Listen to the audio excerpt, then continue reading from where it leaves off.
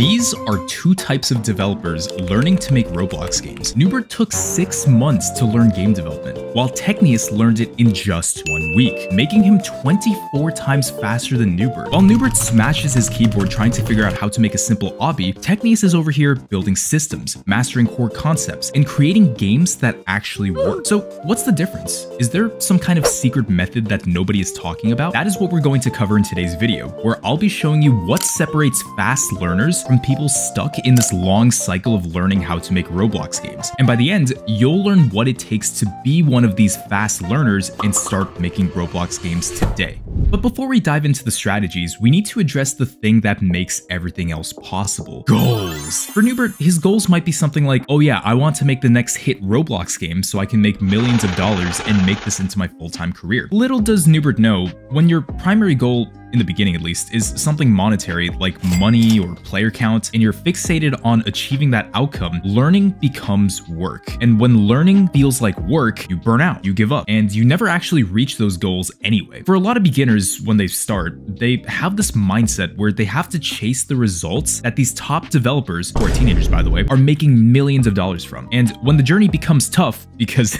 let's be real here, game development is very hard, they stop only after a short period of time. Techneus thinks a little differently. He might think something like, I want to understand how games work, how to build cool stuff, and have fun creating them. This is the first secret, which is falling in love with the journey, not just the outcome. The only reason I've made it this far as a game developer is that I genuinely enjoyed the process all the way through, and I don't take for granted where I am now because of all the games that I've made up until this point and everything I've learned from them. When you're intrinsically motivated, you'll push through the hard parts because the journey itself is rewarding, not the outcome that you're trying so hard to achieve. Now, with the right mindset in place, let's break down the specific learning strategies that separate fast learners from people stuck in this learning cycle. However, I want to mention everyone's learning experience is different. Some people prefer watching tutorials, while others prefer reading the official documentation. So I'm not here to tell you what is the correct learning method, but instead, I want to talk about the good and bad practices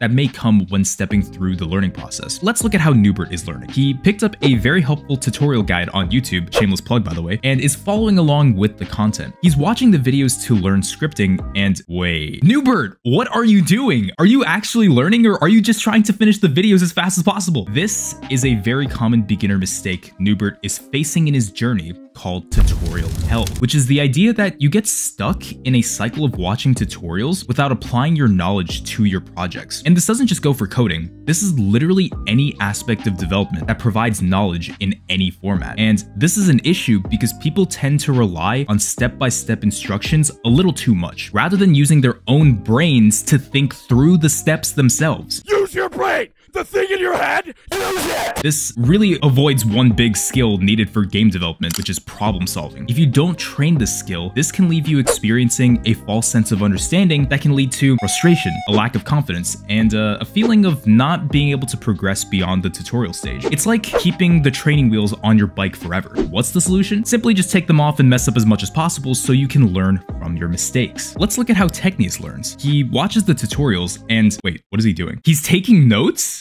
He's actually practicing what he learns before moving to the next video. This, my friends, is called active learning. So many people make this mistake where they watch a tutorial or read up on an article and think they understand it until they realize once they need to put it to practical use, they get stuck. Because what they saw on whatever video or article isn't always applicable to their specific project. There is an underlying difference between being able to understand something versus being able to apply something. And the only way to apply something is to experiment. One of the biggest things that makes or breaks learning is actually applying what you learn to your games. Let's say you watch a tutorial about events. What is one way you can take what you learned about events and put it into your game? Make a part that kills the player when they touch it?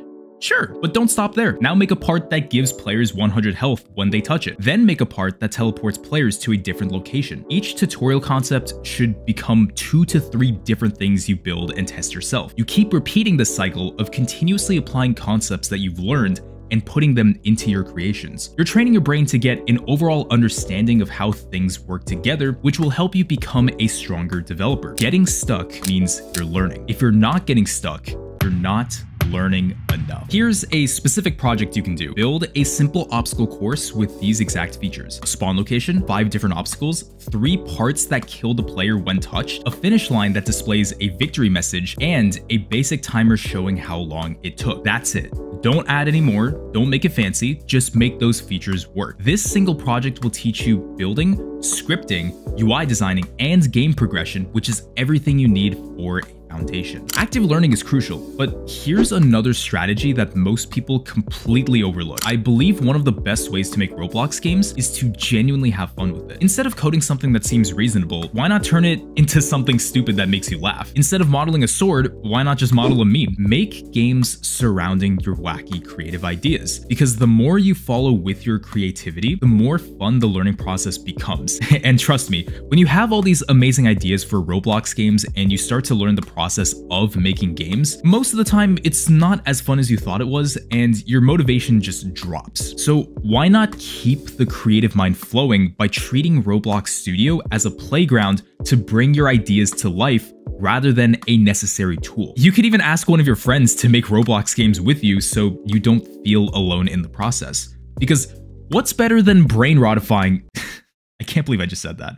The learning process, then sharing it with another person. Opening up your creative minds can be very fun, but this next strategy is something a lot of people overlook. It's the idea of shifting from a try to learn everything mindset to an only learn what you need mindset. Here's what I mean. Let's imagine Noobert tries to learn scripting, then building, then UI designing, and then monetization, all separately without connecting them. He'll spend a whole month learning how to master scripting before moving on to the other aspects of game development. Only a few days in, he realizes that scripting is a lot harder than he realized, and then he quits before he even gets to try the other aspects. If you take a project-based approach where you start with a small game like an Obby, and you work your way up to, let's say, a first-person shooter or a combat game, you only need to know the required knowledge for the project you're currently working on. So for an Obby, you only need to know the basics of scripting, building, and UI designing specifically to make that Obby work. Instead of trying to be a complete master at game development at the start, it's way better to see your skills slowly build with each game that you create over time. So not only do you build the skills, but you also don't feel overwhelmed, and you get the positive feedback loop of making games from start to finish. And by doing this, you learn what you need and when you need it. It's 10 times more effective than abstract learning. Let's tackle the things that can either improve your learning or completely destroy it. AI and free models. Okay, hear me out. These tactics aren't evil, but they can massively destroy your learning if used incorrectly. If you asked AI to make a complete simulator game from scratch and just copy and paste the code, you may have a game with bugs that you won't know how to fix, or you might have security issues, or you might have scalability issues when you try to create new updates for the game. But instead, ask specific questions like, I want to make a part that gives players coins when they touch it. Can you explain how the touched event works and show me a simple example? Or, I have the script, but it's not working. Can you explain what each line does and why it might be broken? Free models do the same, which are basically free assets you can insert into your game with just a few clicks. It's not about completely avoiding these tactics or being too reliant on them. It's about using them as your assistant rather than your replacement. Use free models for boring stuff like trees and rocks, but not for core game mechanics you should be learning to build yourself. And once you understand this, you can focus on the things that you really care about. Just try not to overuse them. It's really tempting to let them do all the work for you. Okay, so let's put this all together. What's the real underlying difference between Noobert and Techneus? Well, Noobert spends 6 months watching tutorials passively, trying to learn everything before actually creating anything, getting overwhelmed by how tough the concepts are, and giving up when things get too hard. Meanwhile, Techneus spends 1 week learning by creating specific projects, embracing the challenges and mistakes that come along the way, focuses on one thing at a time, and most importantly, having fun with the creative process. The secret isn't natural born talent or some magical technique. It's the approach that you decide. Your actionable step for this video is quite simple. Choose one simple game idea right now. I actually want you to comment it down below so that you're accountable to make it happen. Then spend at least 2 to 3 hours every day this week bringing it to life using these exact strategies. Don't skip any days, don't jump ahead, just trust the process. And if you need help coming up with ideas, you can join my Discord server because there's a tab that's specifically designed to show you some game ideas that you can take from there to then create your own game with. Even if you never coded or modeled before, I'd say Roblox is the best platform for beginners to develop these skills because of how much they offer in their engine and for how easy it is to pick up and start creating. And here's the thing, even if it takes you 2 weeks instead of 1, you're still learning 12 times faster than the traditional approach, and that's still a massive win. Wait, Techneus, what's wrong?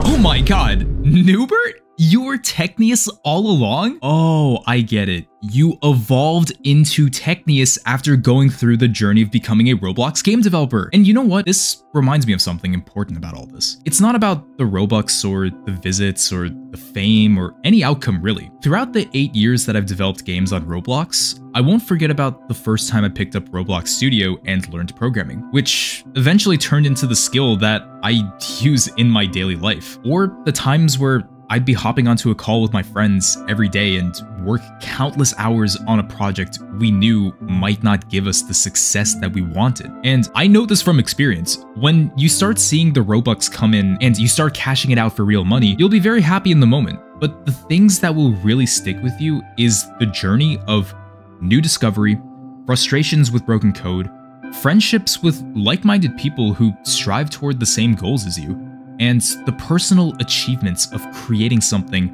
you thought you couldn't do. There will be so many days where you don't want to make something because it feels so out of reach or you lost the initial motivation behind it. But one thing is for certain, with the intrinsic desire to make games, little by little, you're building a house. And after years of perfecting that house, you look back on it and think about the grueling yet exciting journey that it took to get there. It all starts with one brick, and the only person who has control of what that brick could turn into is you. So why not start today? Or just make a soulless cash grab game and call it a day. I don't care. I mentioned in this video how crucial problem solving is to becoming a great developer.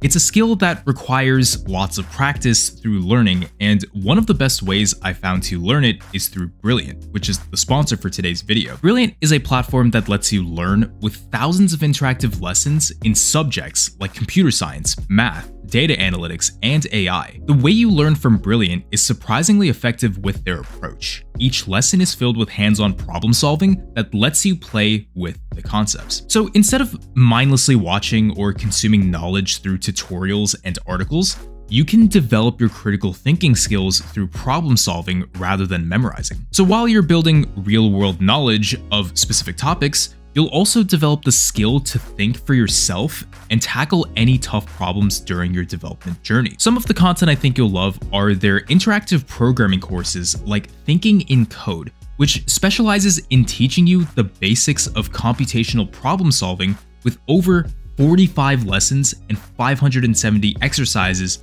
to help develop the skills you need to think like a programmer. Go ahead and try Brilliant for free by visiting brilliant.org/BrawlDev, scanning the on-screen QR code, or clicking the first link in the description. And if you like it, you can get a 20% off annual premium subscription, which gives you unlimited daily access to everything on Brilliant. Thanks to Brilliant for the sponsorship, and if you want to start making Roblox games today, please check out my beginner's scripting tutorial guide where you can learn how to code Roblox games. And while you're here, why not hit that subscribe button to see more videos like this? I definitely had a lot of fun making this. So with that, I hope you enjoyed this video, and I will see you in the next one. Take care.